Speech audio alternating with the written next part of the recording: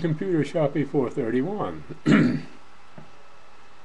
The business of managing the human race is really a doubtful bunch of stuff, says manager. Paranoid delusions seem to be the most persistent, if not the most successful. It's easy to have paranoid delusions, says Billy, just never grow up. Yes, says Hetty, just stay convinced that you are the only thing on earth and you're all set. The main thing is not to be the one to carry them out, says Tom. Good paranoid learns by the time you're 16 or 17.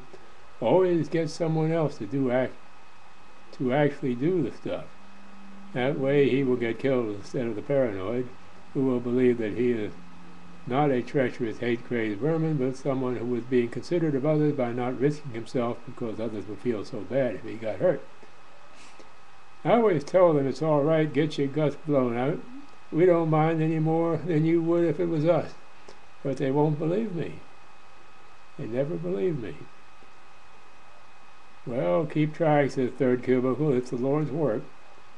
I see that girl, Penis Perfect, has become an international superstar with movie glorifying the new Messiah. I wonder how he's going to turn out, says the Hetty. Wonder how long that girl is going to stooge for him, says Lonnie.